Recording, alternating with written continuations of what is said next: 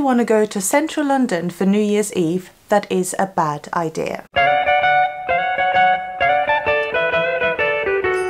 Hello everybody, how are you doing, and welcome to a new video. If you are watching for the very first time, my name is Sandy. I do travel and London videos, and you are very welcome at my channel. Please do not forget to subscribe, that would be awesome. So you guys actually sent me some messages here or there about, Sandy, can you make a video about what to do in London for New Year's? I'm coming, or I live here and I don't really know what to do. This video is my personal experience. I've been living in London for almost 10 years, so I feel like I know what I'm talking about. I'm gonna split this video into London Eye fireworks versus alternatives.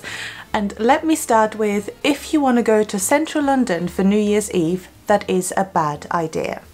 I understand it sounds a little bit harsh, but I do kind of believe that is true. So let's start with central London and the London Eye fireworks. I do understand that this might be why you're coming to London and you really want to see them, and your plan is to just go a little bit further to avoid the crowds. But what you do need to understand is that the crowds are everywhere.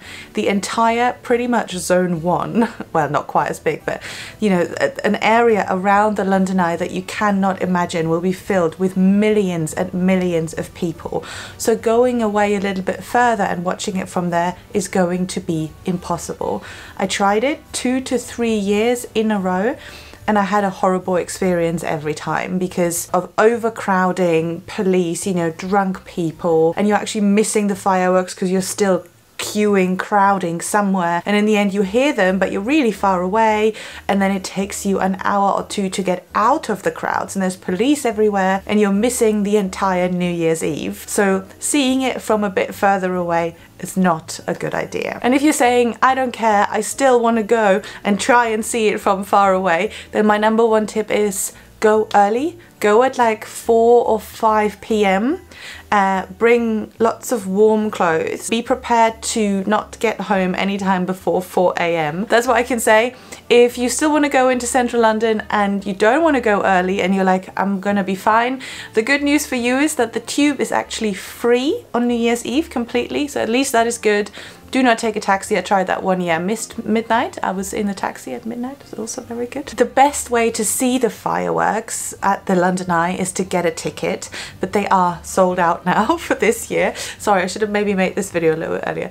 But I'll put the link down below so you can, you know, maybe get some for next year. And now this is where we get to my personal recommendations. There's 2 versions, I would say. There is the splash the cash version and the budget version. Let's start with the splash the cash version. I've done it once in 10 years. I did splash a lot of cash. So there are restaurants, bars, hotels in and around London that have a good view of the London Eye.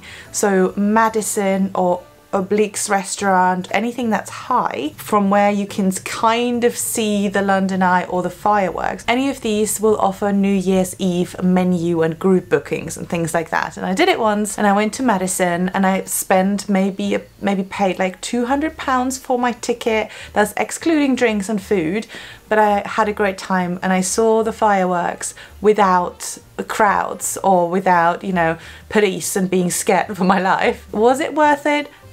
Probably not, but if you are a fan of the whole, you know, experience, and if you maybe have a little bit more money, check out if there's still some places left. And now the budget version, which is my version, which is the way I love to spend New Year's Eve. It's at home in London. Now you're gonna be like, Sandy, I'm traveling to London, I don't have a home. I know. So before we go to sort of what you can do if you have a home, if you don't have a home, pubs.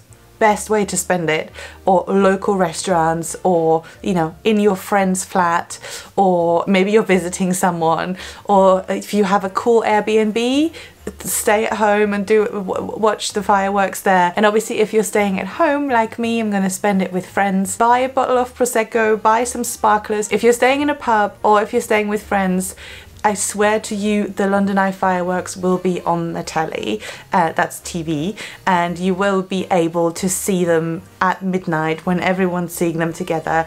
They will be on every TV, and you will still be in London whilst you're seeing it, and you'll be surrounded by friends and you'll have such a good time. And I have also written a blog post on my website about the whole topic with all the links and some restaurant recommendations for you to check out. The link is down below, so you can check it out there. Merry Christmas! It's just before Christmas, and Happy New Year if we don't see each other before, but I think we will. I'm just editing a few more videos, and I'm also going to vlog in Germany.